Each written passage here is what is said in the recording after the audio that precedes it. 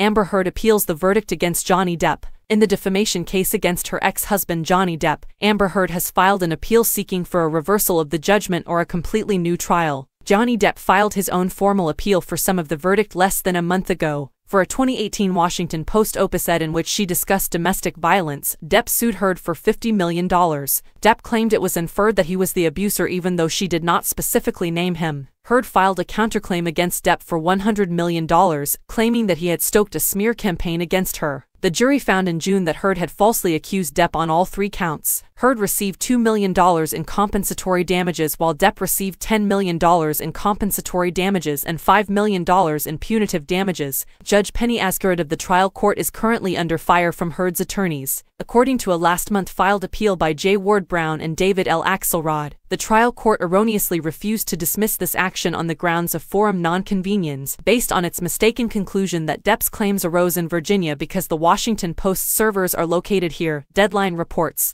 The trial court erred in rejecting Heard's demur that the contested remarks are non-actionable expressions of opinion and are not reasonably capable of conveying the alleged defamatory meaning, they said. According to the news source, the lawyers went on to criticize Judge Asgarad for excluding highly probative evidence, and by admitting irrelevant and prejudicial evidence, saying that that holding, if allowed to stand, undoubtedly will have a chilling effect on other women who wish to speak about abuse involving powerful men. According to Daily Mail, Depp's legal team argues in his appeal that the only count of defamation against Heard on which he was found guilty was erroneous. Mr. Depp was entirely vindicated and had his reputation restored by the jury's unequivocal favorable verdict on all 3 of the defamatory claims stated in his suit, his attorneys wrote in the filing. According to Heard's motion, the jury verdict against Depp on the counterclaim cannot be reconciled with the jury verdict against Depp on the subsequent jury verdict against Heard on all of Depp's claims, according to Deadline. According to the legal papers, according to Deadline, the jury must have come to the conclusion that Depp did not mistreat Heard and that Heard deliberately lied in accusing him of abuse in order to decide in favor of Depp.